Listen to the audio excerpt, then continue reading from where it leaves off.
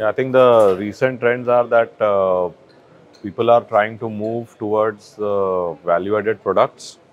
So the SWR pipes and the agri pipes are very, very competitive. So generally people all the processors try to move now to CPVC, which gives a higher EBIT than this, and it will be used in the construction industry and also specialized things like the foam core pipe. So the idea is to increase the product range so that you have a basket of pipes where the competition is very high, so it's a low EBIT and mixed with the higher EBIT pipes.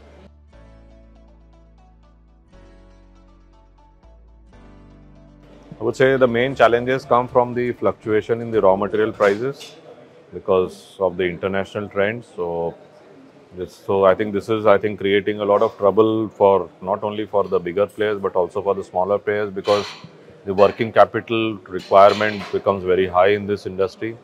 And I would say the second trouble is the spurious. There are some processors who are using very low quality products they are making by putting more calcium. So this brings pipes into a bad name. So these are the two things as of now. Yeah.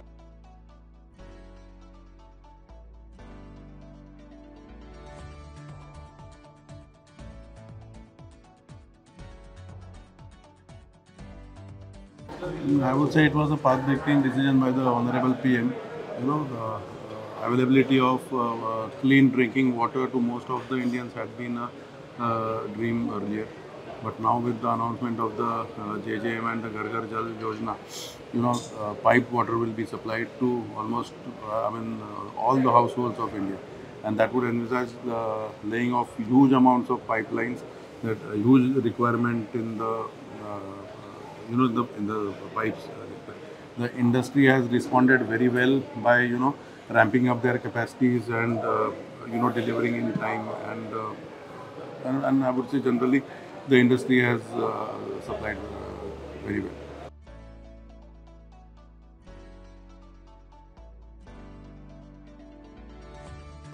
Sustainability, the environmental concerns. I mean, if you are talking about the lead-free, like especially talking from the PVC pipes point of view, the government has, or the Green Tribunal, they have asked the Indian manufacturers to stop using lead stabilizers in the pipes, and I think the last date for that is in the year 25 or 26.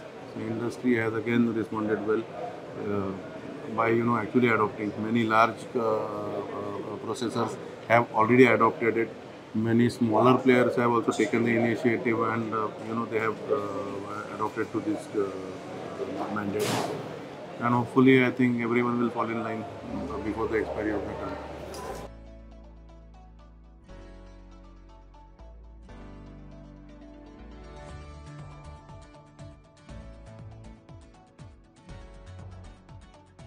Yeah, actually, BIS are required in the Indian industry, because that's why in India lots of manufacturers are there. They are not following the BIS standard. So it is very important to maintain the quality of the product in the market, and to deliver the best product in the market. You should have to follow the BIS standard.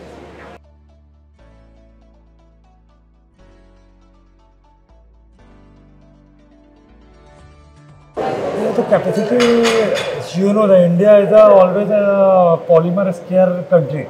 Most, like I would say in PVC, it's a 40% is only the manufactured in India. So capacity addition will play a major role in the addition of plastic in the industry. Like Reliance is coming up with adding more than 1 lakh tons of PVC. Like DCW and Shriram, they are adding the capacity. So our dependency on the imports will get down. So it will be good for the Indian industry, for the plastic industry. Thank you so much for sharing your views with us, sir. Thank you. Thanks, man. Thanks for your time. Thank you.